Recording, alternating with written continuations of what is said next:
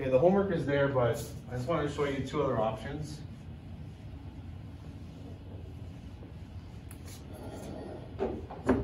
So what if I had this instead?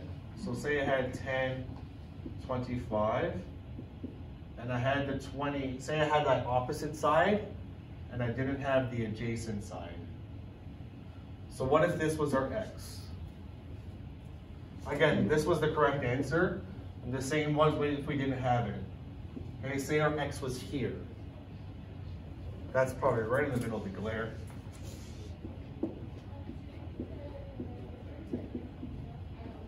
So what if our x is in the denominator?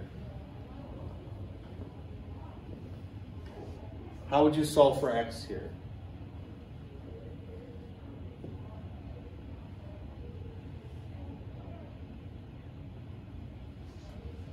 Because it's going to be cases where it is in the denominator. Do you divide 20, sir?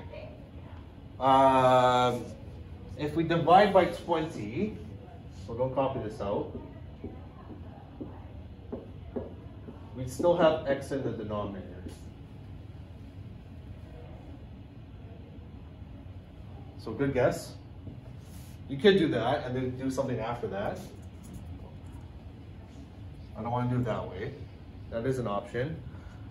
Multiply by x on both sides, then divide by 10, 25. Good. So what we do is, let's get x out of the denominator. But I'm going to show you a shortcut.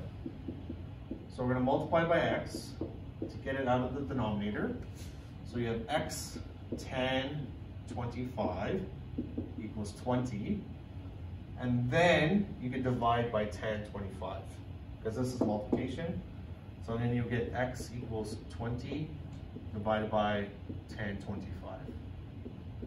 Okay? This one you do not need to do the inverse because you have the angle. You have the angle. Okay, so that would be your option. Okay? But I'm going to show you the trick for this one. This is the trick I teach people. Just switch these. Just swap places. So switch the x in 1025, it works. Okay, so if we just swap them, we get it. Okay, and the last one, what if I don't have an angle? Let's see, I have this.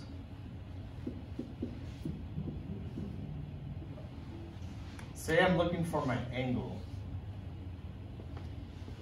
Because there'll be some cases that tells you to find the angle. Okay? What do you do here?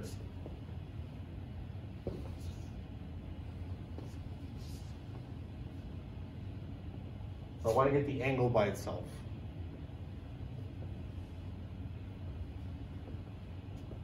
What do we always do when we're looking for an angle? The inverse. Good. So anytime you're looking for the angle, we're looking for an angle, we're going to inverse this. We have to cancel the sign.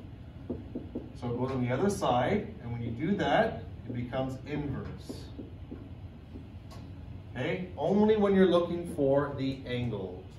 When you're looking for the angle, bring the sign over, it becomes inverse. And if you do a sine of 1/2, what do you get? Is it 30 or 60? Want to do it? 30. 30 degrees, yeah. So it becomes 30 degrees. Okay, so that's your homework there. Page 280. Again, crucial lesson. 1 to 4. For 5, just do I, 3I, 6, 8, 11, 15. Most of these, like the first few questions, just plug the stuff into your calculator. Okay, then it becomes solve some triangles, and then we'll get to some word problems.